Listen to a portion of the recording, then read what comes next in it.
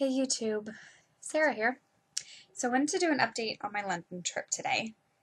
We have the vast majority of it planned out. Actually, who am I kidding? The whole thing's planned. We've even got a lot of the admissions for different attractions purchased. So I actually have one of my friends who's going with me actually is the one who came up with the itinerary, and it is pretty intense. It is 8 pages. So it is huge. And she did a fantastic job. I am super thrilled about it. I had given her a list of like, I don't know, 40 things, maybe more, of things I wanted to see over there. Now, I gave that to her knowing that I wasn't going to get to see anywhere near those 40 items. I gave her my top 5 and then just a bunch of other items on there that if we had time to fit in, great. If not, I was cool with just seeing the top 5 things I wanted to see. Because keep in mind, there's 2 other people going. I knew that they would have things that they wanted to see as well. So I was just happy to get to go. However, she's amazing. And she fit everything on my list except for one thing on there, because that was just too far away to squeeze it in. It would take like a half day or a whole day or something, and we don't have that extra day. She got things on there that she wanted to do that I didn't have on my list. And then there was one thing on my list that the other girl wasn't on my list that she wanted to do. So we have, I want to say, like 66 things or something on this list. So it's really cool. She's done almost everything on here, and she's been over there quite a few times, so she knows exactly kind of how long things are going to take, and how long. She even included like travel time, like, okay, we needed to get on the tube at this point and get off at this point, and it's going to take us this long, and she's factored all that in, so it should be pretty realistic. That said, the only thing on here that we really have a time constraint with is Stonehenge, because you have time tickets for that. You can't just show up and buy tickets. You have to purchase them in advance online, and then you have to be there at a certain time period to get in. And then we also are going to see a show, so obviously we have to be there at that time. But everything else is just kind of, you know, if we want to spend extra time someplace, we can. If we want to cut something short because we're done early, we can. If we want to skip something altogether, because not everything we have has, you have to purchase admission, and some things we aren't purchasing until we get over there. So, you know, we have some playroom, some room to play is what I meant to say. So it's not set in stone. So I know that there's a lot of people out there who are going to look at this and be like, holy cow, that's way too much. We're never going to get through all of that, or think that it's crazy, and that's okay. This is what our goal is, and we're going to attempt it. But like I said, there is some flexibility. So that said, I will start and go through everything. I'm so excited. Okay, so we're going from a Saturday to a Sunday. So we have technically 9 days, but 2 days are traveling, so we have 7 days. First day is flying over there. We have a morning flight with a short layover, so we'll actually get over there around like 8:30 at night. We are renting a car that evening and driving to Wales. Yes, it will be like, I don't know, 9, maybe later, before we get through customs and immigration and all that. But we are going to be used to our time zone, so it's going to feel like 4 o'clock to us. So I'm not really worried about the 3-hour drive we had ahead of us at night. That said, we'll stay the night over in Wales, get up the next morning, and begin our first full day. So we are going to go to, and I don't know how to say this because I am not Welsh, and I don't speak Welsh, and I have no idea how any of the pronunciation is, but I'm going to call it Caerphilly Castle, and if I am wrong, please correct me, because I really would rather say it correctly. So we're going to start our morning there. We decided, originally we talked about doing Cardiff Castle, but we decided that A, it's like right in the middle of town, and B, my friend has been there before, and she was really interested in going to this other castle, and I just thought it looked more like the quintessential castle. Like when you think of castle, like this is what you think of. So that's why we chose that one. Not that there aren't a million other, not a million, you know what I mean, lovely castles that I would love to see, but we just don't have the time, so we had to pick one, and that's why we chose that one. Now, the whole reason we are going to Wales on this trip is because my other friend and I are huge Doctor Who fans. And they have, in Cardiff, there is the Doctor Who Experience. And since they film a lot of the show in Wales, there's also Dunraven Bay, which is in the show called Bad Wolf Bay. So we're actually going to go there after we do the castle. We should get there right around low tide, so it's going to look like it did in the series, and we'll spend a little bit of time there just taking pictures. I mean, it's just a bay, it's like a beach, but it's really pretty, and I can say, oh my gosh, that's where the Doctor left Rose on the beach, and I can just nerd out for a while, and it'll be great. After that, then we're going to drive into Cardiff Bay in Cardiff. And we're going to kind of check that out, hang out there for a while, and then we're actually going to do the Doctor Who Experience. And I'm really excited about it because, like I said, I'm a big fangirl and really looking forward to that. And then afterwards, we'll just continue to explore Cardiff a little bit, have the traditional Sunday roast, and just kind of take it easy and head back to the hotel when we are tired. And we're staying there again. Then the next morning, we actually will be getting up and heading back to London, but we are making a few pit stops along the way. Number one is Bath. We are going to see the Roman baths, and we are going to explore whatever else there is in Bath, which I have done a little bit of research online. I think we want to go try to see the number one Royal Crescent. It won't actually be open yet because we're leaving before it even opens, so we can't do the tour, which is fine. I really just want to get a picture. And then just kind of, we have a small amount of time to kind of just walk around and explore and grab lunch. Then we're going to head over to Stonehenge and tour that. And I'm really excited about it because I've always wanted to see that. It's one of the things that was one of my top 5 had to do. Yeah, I'm just really excited about it. I don't know what else to say about Stonehenge, except I'm going to take lots of pictures. Then we're going to head over to Windsor, and we are going to tour the castle. And now we're actually going to be there only a few days before the Queen celebrates her 90th birthday there. So I'm actually okay with this.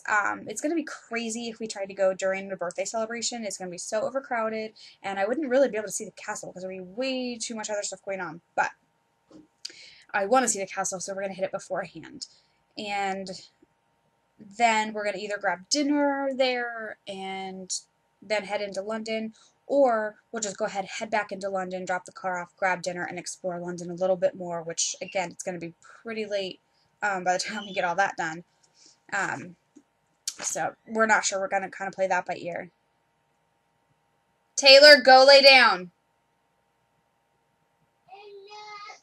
She doesn't want to take a nap. She's mad. So that's day 2. Well, I'm going to go with day 2, even though it's technically day 3. So also on our way to the hotel, apparently our hotel is right near where there is, outside one of the tube stations, there is a police call box. Looks just like the TARDIS from Doctor Who. So we're going to grab our picture. Grab a picture next to that because we're nerds and it's great. So then the next day we're going to get up, and we're going to the Harry Potter studio tour at Warner Brothers this day, and I'm so excited for that too because, again, I'm a big nerd, and I'm just so excited about all of this. So we're going to spend like half a day there. We're getting up early, touring that, grabbing lunch probably there at the little cafe, so it's probably not going to be the best food, and it's probably going to be expensive, but time. So then we'll travel, we're going to the British Museum, and we'll spend a good portion of the afternoon at the British Museum, and then grabbing dinner somewhere. And really we're only going to kind of see the highlights of the British Museum because that's all we have time for, unless we really get sucked in and then want to skip other things. But I don't know. We'll see what happens. Um, then it looks like we're gonna go check out Oxford and Regent Streets. Some of this I haven't even like paid that much attention to on the itinerary. So we will grab dinner somewhere, check out Oxford and Regent Streets, and then we're going to do a pub walk with the London Walks tours. And apparently it's a really cool walk. My friend's done it a few times before and loves it and wanted to drag us to it. I don't think she's really having to drag us very hard because we're excited about it too. And then that's probably going to be it. I mean, we'll just hang out at the pubs, but we'll be so exhausted that we'll probably not stay out too late. The next day is our first royal day. We are getting up and walking by Big Ben, Elizabeth Tower, Parliament, all of that. And then we're going to go to the Churchill War Rooms, which I've never done, wasn't even on my list, but my friend has done it, loved it, thinks that we will love it, says it's amazing, so we're going. And then we're going to walk to Buckingham Palace from there, watch the changing of the guard, because that was on my top 5. I know it sounds silly and touristy, but we don't have palaces and guards, and, well, we have guards, I guess, technically, but they don't look as cool. The beefeaters are cool. So then we're going to check that out. Let's see. Then we're going to head over to Trafalgar Square and grab lunch there. And we'll probably try to pop into St. Martin in the Fields and see if they're rehearsing or anything. Try to catch some of that if they are. And then we're going to go to Westminster Abbey and tour that. And I'm so excited. It's where Kate and Wills got married. Oh my gosh, and a million other things. That's where Queen Elizabeth II was coronated, and just so excited. Then we're going to walk along the Thames to the Whitehall Gardens and the Victoria Embankment Gardens and Covent Garden and just see all this gorgeous, pretty stuff. And I'm going to take so many pictures. So many pictures. I cannot wait. Because I'm not going to forget my camera this time. Yeah, so then we're going to explore that and hang out in Covent Garden for a while, grab dinner there, I guess. Then we're going to try to hit up Piccadilly Circus, and if we get there early enough, we can go to Fortnum and Mason, because I guess they close early, according to the notes. And I know my friend really wants to go there. And then we'll go to pubs again, because it's London, and cheers, mate. That was Australian. Why did I say that? I'm tired. I blame it on my child who isn't sleeping. Hence the 3 cups of coffee. Oh, hold on, I need a drink. Okay. So then the next day is day 1, 2, 3, 4, 5, or 6 if you count the travel day. And this is the day that shall not be named. And it has nothing to do with Harry Potter. It's one of the girls that's going her birthday, and apparently she doesn't like birthdays. So we are absolutely celebrating her birthday while we go. And we are starting the day off with a full English breakfast. And we were looking at places to go, and I discovered the Breakfast Club. So there's a good chance we'll be going there. At least, I mean, if we don't go that day, we're definitely going to go there for breakfast one day. But possibly this day. It looks amazing to me because it looks like it's modeled or themed after the John Hughes movie, which is amazing. And they on their menu they quote Bon Jovi. So how could I not go? That's amazing. Super excited for that. So then we're going to go to the Tate Britain, which is her one and only I have to do while we're there. So we are obviously going to do that on her birthday, and I'm pretty excited about that. It was not on my list, not because I didn't want to go, but because I didn't think we'd have time. And my other friend wanted to go and said, let's squeeze it in, and I'm all for that. So it's great. Then are you ready for this? I'm so excited. We're going to have afternoon tea at the Orangery at Kensington Palace, and I'm so excited. I like freaked out when I found out that's what we were doing, where we were going. I'm so excited. So the Orangery is a greenhouse at Kensington Palace, and it is where Queen Anne used to entertain her court. So, history nerd right here, freaking out that I get to go have tea there. So excited. And then we're just going to tour Kensington Palace and the gardens and everything, and I am freaking out about it. And then we're gonna go over to the Natural History Museum, which is like right there. And all I want to see is the dinosaurs. That's it. That's all we're going for. Because again, we don't have a lot of time, and really that was the only reason I wanted to go there. So we're going to pop in for that and then pop out, and we're going to head over to the Victoria and Albert Museum, which is also right there. And that we're going to spend probably an hour, maybe more, probably a little bit more, because they have the tiara room there, and my one friend is obsessed with tiaras, and it's adorable, and she really wants to see that. So we're going to go check that out, and that'll be fun. Then we're going to Harrods. And are you tired yet? Because holy crap, this is a lot of walking. I'll be drinking a lot of caffeine while I'm there. So we're going to go hang out at Harrods and explore that. That was on my list too. Actually, almost everything I've said was on my list. And maybe do some shopping. I don't know how much shopping I'll do because I'm not a big shopper. Like, I don't like to spend money.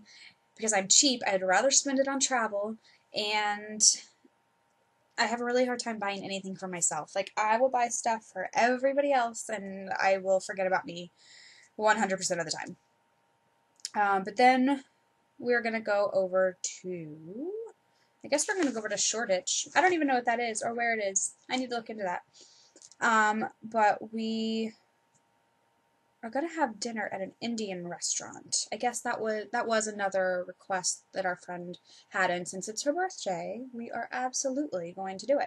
And I've never had Indian food, honestly, and I've always wanted to try it. It's just, I don't know of a lot of places around me that have it, and I know if I went down into the city, I would find them, but we don't go there as often as I would like, so we're going to have it in London. And then this night, we're going to not one, but 2 speakeasies. I'm pretty excited about that. So the first one we're going to is called the Mayor of Scaredy Cat Town. And funnily enough, it is actually underneath the breakfast club that I was talking about. So each of the breakfast clubs, there's like 5 or 6 of them or something, and each one underneath has a speakeasy. And we had heard about this one, heard it was really cool, and then had no idea it was even underneath the Breakfast Club until I found it, and then was researching that and discovered they were one and the same, and so we're going to go twice, because we have to go eat there and then go to the speakeasy. And then after that, we're going to go over to Bar Nightjar, and we have a reservation for there. So, that'll be fun. Then the next day, oh my gosh, this must be day 6. Alright, so we're going to get up, and I don't remember what we're doing, because I think we've changed this morning up a little bit, and I don't have the new version printed out. So, I don't remember what we're doing, but I know by like 9:30, so really not that late, we are going to be, maybe we're just having, no, that's what we're doing, we're just having a later morning. And then by 9:30-ish, we want to be over to the Millennium Bridge. And we're going to walk across it and go to the St. Paul's. And just kind of tour the outside of it. I didn't necessarily need to do the tour on the inside. I just wanted to get pictures and stuff from the outside. And then we might stop at the cafe and get a coffee or something. Then we're going to go over to St. Bartholomew the Great. I think it's a church, right? Yeah. Going over there. And we're going to tour that, and that is one of the other things I really wanted to do. I thought it sounded really cool. And I was watching a documentary on King Henry VIII, and they actually filmed a little bit of the documentary in there, and it looked really cool. So I'm excited to see that. And then we're going to go to markets. So I don't know how to say this again, so don't yell at me if I get it wrong. Leadenhall Market, I think. That's what we're gonna head over there. I wanted to go to like some open air markets. I've never, well, that's not true. I have been to one, but like not to this extent. So we're gonna check that out. Probably, grab food there for lunch, and then we're gonna go to St. Dunstan in the East, which is an old church. I guess was bombed during World War II and is now a garden. And like the plants and things have grown up around the walls and everything. So we're going to check that out. And then I wanted to go to the monument, which is for the Great Fire of London. and climb to the top. So I'm definitely doing that. And then we're going to head over to Borough Market and just wander through there for a while. Then, so this must be the day for views, because after that, our plan is to go over to the Shard, and instead of going all the way to the top, which would be cool for the view, but also extremely expensive just to look out a window, we're going to hit up one of the bars, and they still have a cool view, because they're still on like the 32nd and 34th floor or something like that. But, you know, you just have to buy a drink instead of paying £25 to look out a window. So that's our plan there. But if we cut it out because we're having too much fun wandering through Borough Market, we'll be okay. And then this night is when we're going to see our show. So we are going to go see The Taming of the Shrew at the Globe Theatre. And I'm really excited about this because I love Shakespeare. And we got Groundling tickets. So I was like, it's going to be very authentic. And I get to see one of his shows and his theater, and I realize it's not the original Globe, that it's been rebuilt because it burned down. I understand all that, but it's the principle. I'm so excited. Okay, so then our last full day there is after the Taming of the Shrew. I don't know how late it goes. And we might be tired, or we'll just hit a pub. But then the next day, our last full day, we are starting the day at my #1 top 5 thing I had to do, the Tower of London. So excited. So for this day, we have like, let's see, we want to be there by 9, and we have scheduled until like 2 o'clock to be there, because there's so much to do, there's so much to see, and we want to be able to see it all, well, as much as we can, and really spend our time. And then we're going to go over to the Royal Observatory in Greenwich, because I want to go see the Prime Meridian and have my picture taken in 2 hemispheres at once. How dorky is that? But I love it, and I'm excited. And then we'll just kind of, you know, wander around and tour the Royal Observatory and check that out. And then we've changed things up a little bit, but I'm pretty sure that this night we're going to go completely opposite end of London and go hit up Hampstead Heath, and there's a Spaniards Inn, I guess, which is a pub. I think there's a pub walk there, I'm not sure, but yeah, my friend really wanted to go to Hampstead Heath, and even though she's been to London quite a few times, that's one place she's always wanted to go to and has never made it. So I told her, let's do it. This is like the one thing that you haven't done that you really want to. Everything else she's done, so I think we're going to do that. So we'll just have a, sorry, ginormous itinerary. Just kind of have a quiet night that last night and head back to the hotel, pack, because then we have to check out of the hotel at like 6 a.m. the next morning to get our flight. So that is our trip, and there's so much we're squeezing in that little amount of time, and I couldn't be more excited about it. And I can't wait to share it with all of you, because that means I've gotten to experience it, and I get to talk about it and share it with you, and it'll be great. So if you want to see more, like and subscribe. I'll see you guys later. Bye.